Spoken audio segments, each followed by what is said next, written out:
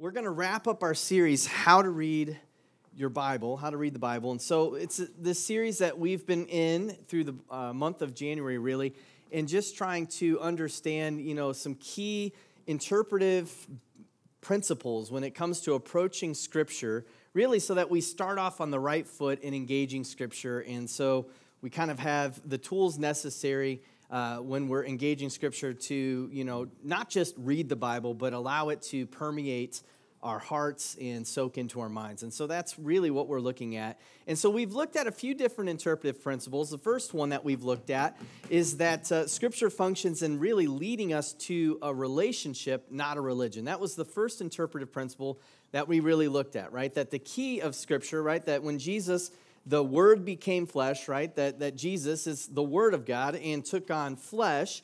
And the reality is that with that really points us to the fact that God desires a relationship with us, not us to become very religious and look at and approach the Bible as kind of a set of do's and don'ts and all these different things, right? That really God wants to have a relationship with us. It reveals to us God's character, God's rules, God's laws, right? But really God wants a relationship with us. And so that's the first interpretive principle. We also talked about that relationship between the Old Testament and New Testament, because when we engage the Old Testament, right, we see that Jesus fulfilled the Old Testament, and as he fulfilled the Old Testament, he empowers us to live it out as well in our lives. And so we looked at that as the key to understanding how the Old Testament and New Testament interact with one another, right? And that really the Old Testament is still relevant for you and I today. And then we also looked at last week we looked at and explored really a few key doctrines. One was the doctrine of inspiration. And so we saw that, that Scripture is breathed out by God, right? And then we saw also that Scripture is sufficient, right? That's called the doctrine of sufficiency of Scripture, meaning that there's nothing else needed for our Christian walk, right? That Scripture leads us to, it points us to God, it points us to salvation, that there's no other revelation necessary, right? That's really what the doctrine of sufficiency has to say. And so today, in wrapping up our series, we're going to look at a crucial and yet often, I think, overlooked aspect of Scripture. But first, I want to illustrate it for us this morning, maybe in a little bit different way. So I want you to imagine that you are going to be going on a 6+ hour car ride, right?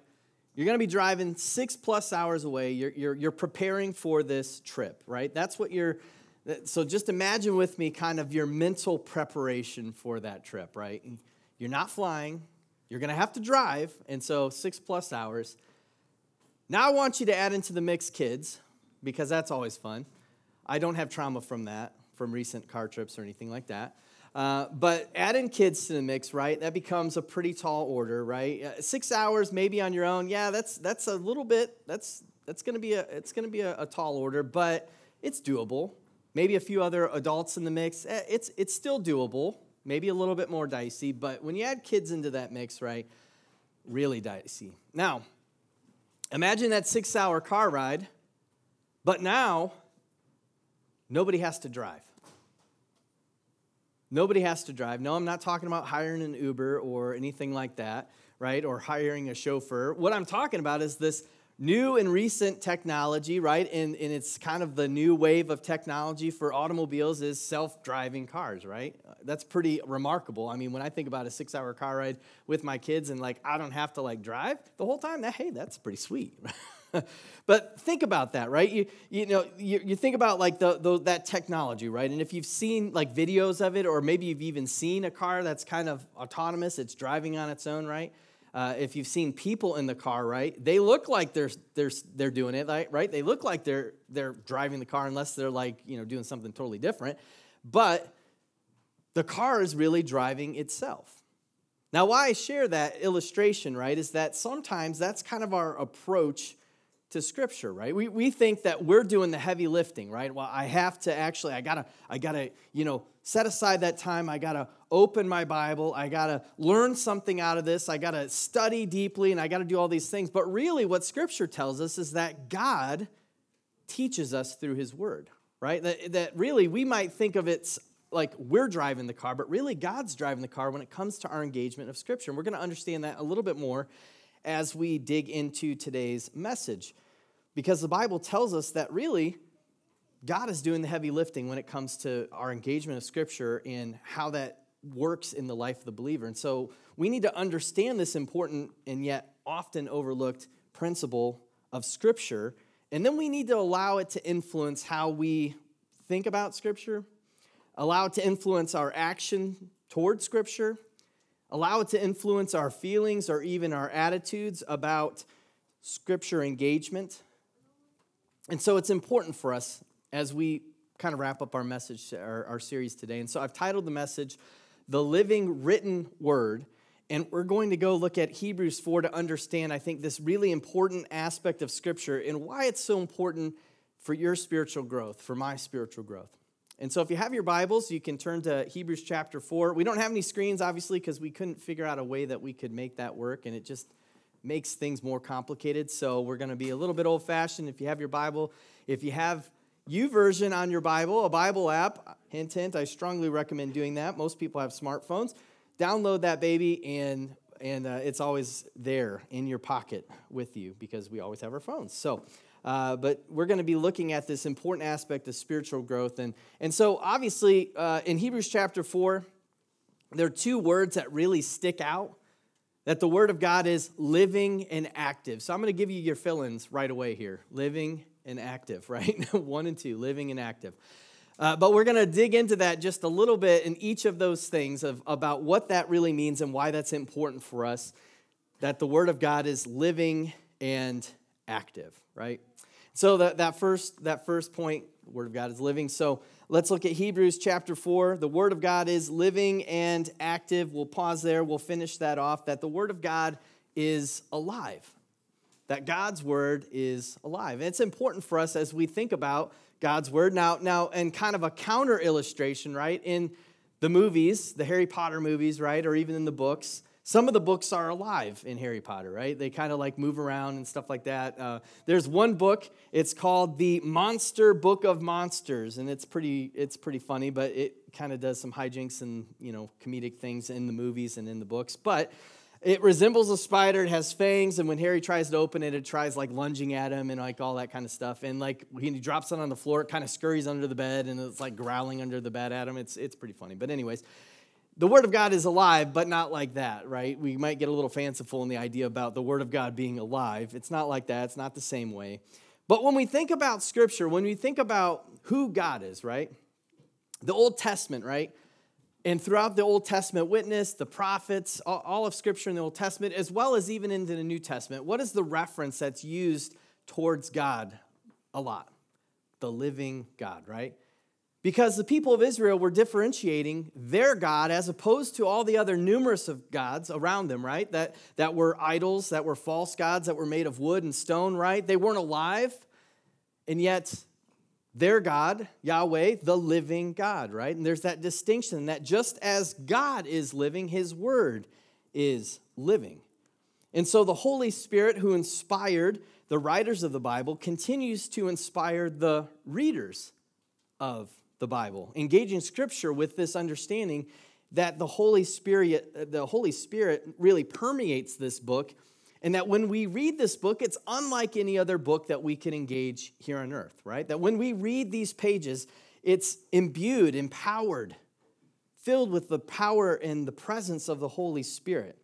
And that's why I think, one, it's important practically to bookend our engagement with Scripture and prayer. We begin our engagement of Scripture, if we really want to understand Scripture, begin it with prayer, asking the Holy Spirit to teach you from the Word. It's imbued with the Holy Spirit's presence and power, and God teaches us through His Word. Think about what Luke tells us.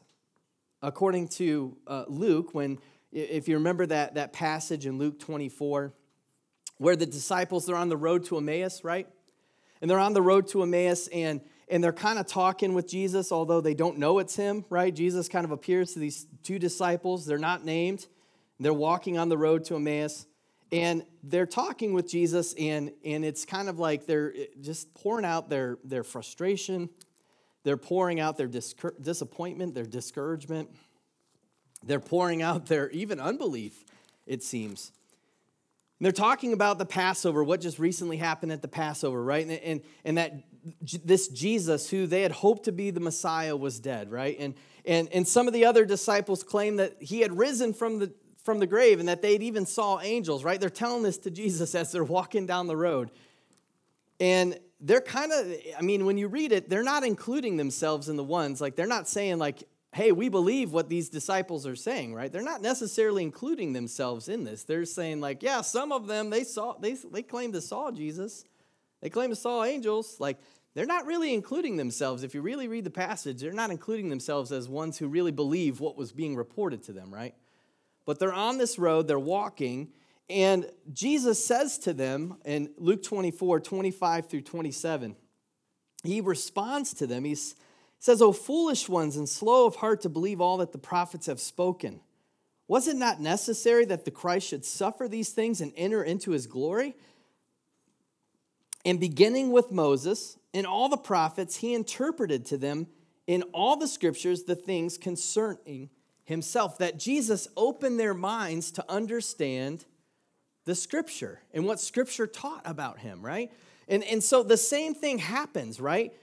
When we pray and when we ask the Holy Spirit, who is the Spirit of truth that Jesus said in John 16 would guide us into all truth, right? That when we pray to the Holy Spirit during our Bible engagement, when we say, Holy Spirit, teach me, I want to learn from your word, I want to understand.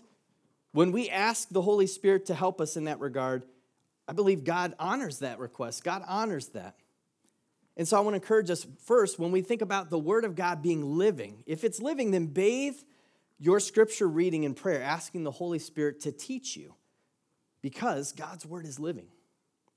And then secondly, the Word of God is active, right? So when we read that, the Word of God is living and active, sharper than any two-edged sword. Think about that imagery of a double-edged sword coming out of the mouth of Jesus in Revelation chapter 1, but sharper than any two-edged sword, piercing to the division of soul and of spirit, of joints and of marrow, discerning the thoughts and intentions of the heart.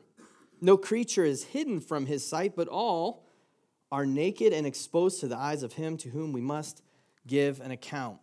That not only is Scripture alive, not only is Scripture living, but it is active. It's active. And these metaphors that are being used here are really describing the activity, right, of the Spirit and the activity of the Word. So, as one commentary I read it put it like this, that the Word of God is the only power that can penetrate so deeply and expose so completely the inwardness of our being, that the Word of God is powerfully active. It's living and it's active. And really, concerning the activity of God's Word, right? This isn't a new concept. The Old Testament is filled with that as well. I mean, think about Isaiah 55, like God speaking through the prophet Isaiah, talking about the activity of his Word. And he says, "So my word that goes out from my mouth, it will not return to me empty, but it will accomplish what I desire and achieve the purpose for which I sent it." That God's Word is living and it's active. It's going to accomplish its intended purposes. And so when we interact with Scripture, Scripture speaks afresh and it speaks anew to us. And that's why we can read passages in this book, right? That's why when you approach this book and you read this passage, no matter how many times you read it, you can get something new out of those pages. And I know I'm preaching to the choir. Many of you, you've been Christians for a long time. You've probably read through this book countless times. And each time, you've probably gained some new insight or understanding from the Holy Spirit about a certain passage, about something that you've read. And so it's practical for us to keep in mind that we should never grow weary, right, of reading Scripture, even those texts that maybe are our favorite or we're extremely familiar with. Maybe we've committed them to memory, right? And we're like, I know that. I don't need to read that. You know, it may seem redundant, but because of the activity and the presence of the Holy Spirit, right, the Bible has the power to speak a fresh word to us in every season and in every situation and stage of our lives. And so God's Word, it's always active. It's always fresh.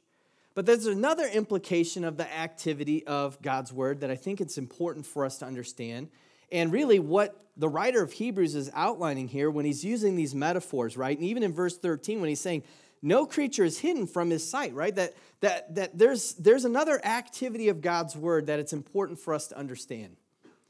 That other activity is that it exposes things, right? It exposes things that are in our heart. The heart is that metaphorical, like seat of personal, like our center of our personal self-being, right? Jesus affirmed that idea of the heart being kind of the center, the metaphor of the center of our personal being, right? When Jesus talks about things like in Matthew 6, where your treasure is, there your heart will be also. Or when he teaches in Matthew 15 about what defiles a person, right? Because there's this argument, like, eating unclean food or not doing the ceremonial cleanings, right? If you eat with unclean hands, you're defiling yourself. And Jesus says, what comes out of the mouth precedes the heart. That's what defiles a person. And then he goes on to list all of these things that can come out of the heart, like evil thoughts, murder, adultery, sexual immorality, theft, false witness, slander. These are what defile a person, Jesus says. And so the heart, right? The Word of God exposes what's in my heart. It points out my bad attitudes. Points out my idols. Points out the sinfulness that's in my heart. And if we allow it to, it will begin to cut and remove those things. See, friends, God's Word can even expose those idols and false gods that we have unintentionally enthroned over Jesus in our heart, even now.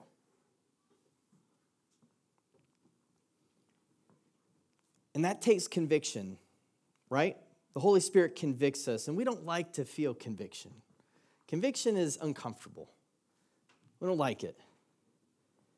And unfortunately, because people don't like conviction,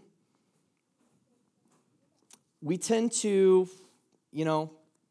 dull the activity of the Holy Spirit through God's Word. How do we do that? Well, by explaining away the things that convict us, right? If I don't really like what God's Word's saying to me, well then, that was just an archaic thing. Or that was a cultural thing. Yeah, it's not for today. You see, there's a danger in those types of things. When we start to explain away Scripture, when we start to explain away the things that are convicting us, we are dulling the effect of the Holy Spirit on our hearts, pointing out the things that maybe, those aren't right. We need to get rid of those things, right? And many people do that, right? They dull the activity of the Holy Spirit by explaining away the Scripture that doesn't affirm either their sinful desires or even their preconceived ideas about how God should operate, right? And unfortunately, then, they seek out churches and pastors and teachers who don't talk about sin and repentance, who don't talk about holiness and obedience, who don't talk about the whole counsel of Scripture, because it's easy to escape conviction. But the Word of God is living and active. God wants to remove those things. That's what happens through Scripture. When I engage Scripture on a regular basis, God points out the things in my life that aren't matching up to His Word. And if I allow the Holy Spirit to do that work, the hard work, but if I allow the Holy Spirit to do that work, God will remove those parts that maybe aren't aligning with and change my heart. And so that's the big idea I want us to walk away with today. Allow the Holy Spirit to open the Scriptures to you, to teach you, and to change you. Allow the Holy Spirit, because it's a personal choice. We have to allow the Holy Spirit. God doesn't force us into this, right? We have to be okay with the conviction, okay with the areas that maybe we're not matching up and say, okay, God, I can't do this on my own. I need you to do some heart surgery on me. And God will be faithful to do that. So allow God to do that. Allow the Holy Spirit to open the Scriptures to you and to change your heart from the inside out, right? So I want to close us today in just one of those areas that Scripture points out, right? Because in Scripture it tells us that We're all naked and exposed to the eyes of him to whom we must give an account, that we must give an account. Scripture tells us that it's appointed unto man to die one death, right? To die once, and then after that to face judgment. And when we stand before the judgment seat of God, right, we have to give an account. The only answer that will be a satisfactory answer in giving an account to the Lord is that whether you've called on Jesus for salvation and committed your life to following him. And so I want to give us an opportunity to understand that, because Scripture reveals some things to us. Scripture A reveals that we have to admit sin, because the reality is that we all sin. We all fall short of the glory of God, that none of us are perfect. We are all sinners. The wages of sin is death. That's a spiritual death. That's a physical death. But the free gift of God, right, is eternal life through Jesus Christ, our Lord. And so Scripture tells us that A, we have to admit sin, and B, believe that Jesus died on the cross for our sin. That it's not by being a good enough person, trying to do all these good works to bring ourselves back to God, but it's really by grace through faith that we are saved, that we are restored, brought back into right relationship with God the Father. It's by Christ's shed blood on the cross, not by our good works.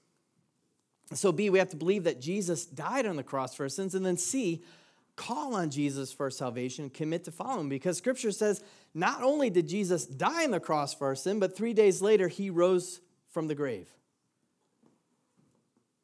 And that when we call on Jesus, we are really, his righteousness is imparted to us. It's credited to our account. And that no longer does God see a sinful person, but he sees the righteousness of Christ, because the sin has been covered, it's been atoned for, it's been removed. And we can be brought back in that right standing. And so, really what Scripture tells us, that if we confess with our mouth that Jesus is Lord and believe in our hearts that God raised him from the dead, that you will be saved. That's what Scripture reveals to us about this important topic. And all it takes is a confession. All it takes is a prayer saying, Lord, I admit that I'm a sinner. I believe that Jesus died on the cross for my sin. Lord Jesus, come into my heart and save me. Help me to live for you. And I want to encourage you, if you've never made that decision, if you've never trusted in the grace through faith found in Jesus, I want to encourage you, don't leave here today without doing that. It's as simple prayer as that. But don't leave here today without doing that, without settling, at least allowing Scripture to permeate your heart in that way and leading you to the most important decision you can make.